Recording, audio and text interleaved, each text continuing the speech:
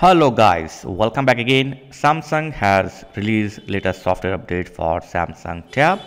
So let's see what is the update and how to update. But before you're going to update, charge your tablet up to 50% battery and use the good Wi-Fi connection. Yeah, you can use your cellular data also. So open the tab setting, go to setting. Available software update will show on the top. If you didn't find any software update here, then scroll down and tap on software update. Yeah, and then tap on download and install. So available software update will show here. If you didn't find any update here, then tap on check for update. So right now I got the update of One UI version 6 for my Samsung Tab.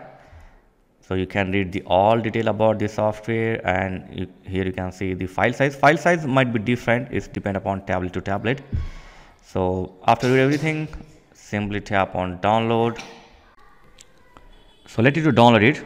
Download time depend upon your internet speed. So after download complete, you can tap on schedule to install, or you can tap on install now.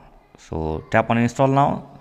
Your tablet will reboot and start to applying the update. So while updating your tablet, don't press any button of your tab and don't turn off your tab until you not get your tab desktop screen, okay, home screen. As you can see, update is completed, and finally I got the One UI 6 version on my tablet. I will try to make a separate video about the new feature of One UI 6. So as you can see here, I have successfully updated the One UI 6 in my tablet. So yeah, this is a basic and simple video.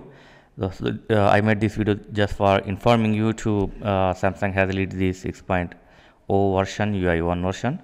So thanks for watching guys. Catch you next video. Please like, share and subscribe. Thank you very much.